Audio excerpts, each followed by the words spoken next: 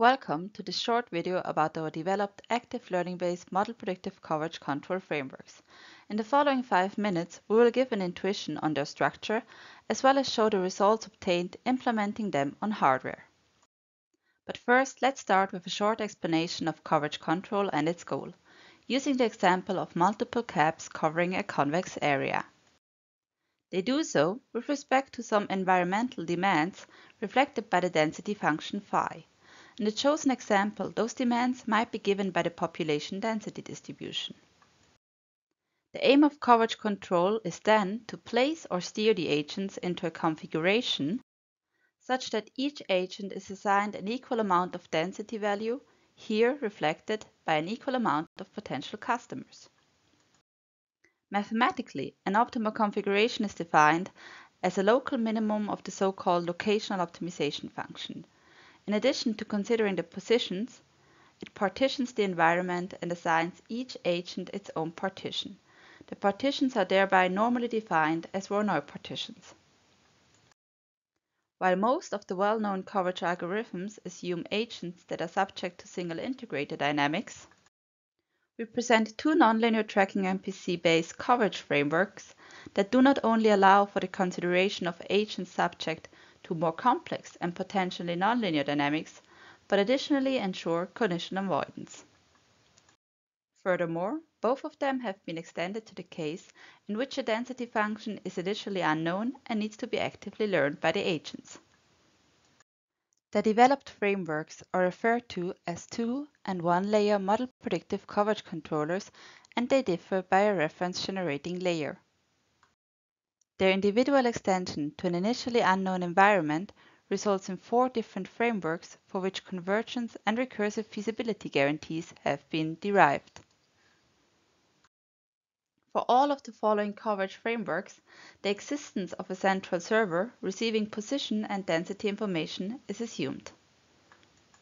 The first framework is called 2-layers approach given its hierarchical structure, and it is inspired by the reference sources. The Voronoi partitions are formed with respect to the agent's setpoint position, and the centroid of each partition is passed as a reference to each agent's MPC. The MPC is formed without any terminal ingredients, and a partition update is only performed if feasibility and a location optimization cost decrease are ensured.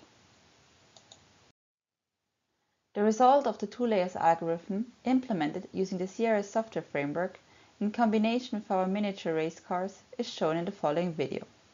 The partitions, centroids, and MPC trajectories are visualized on the side. Additionally, in green, we see the decreasing location optimization function. For its extension to an unknown environment, a probabilistic decision based on the remaining uncertainty is made on whether the cars are exploring and collecting data or covering. In case of an exploration decision, the cars are steered to the most uncertain point of their respective partition. In the resulting movement on hardware, it can be seen that the cars initially perform an exploration movement and drive to the point of maximal variance within their partition. In addition to the actual locational optimization cost development, its estimated value is shown in dashed rosé. As our agents get close enough to the point of maximal uncertainty, they redecide on their next move, and for the remainder of the experiment, they perform covering movements.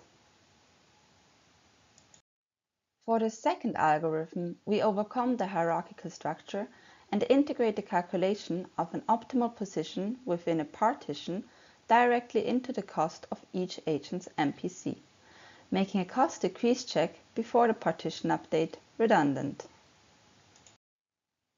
Applying our 1-layer algorithm shows that its Voronoi partition update, as well as the decrease of the location optimization cost, is comparable to its 2-layers opponent. Finally, the extension of the 1-layer to an initially unknown environment is obtained by including the uncertainty into the MPC cost. As there is no explicit decision between exploration and coverage, for the current setup, the 1-layer shows a faster cost decrease in an unknown environment than its previously presented 2-layers opponent. With this, we are at the end of this video, and I'd like to thank you for your attention. More detailed information, as well as convergence guarantees of the presented algorithms, can be found in our corresponding publication.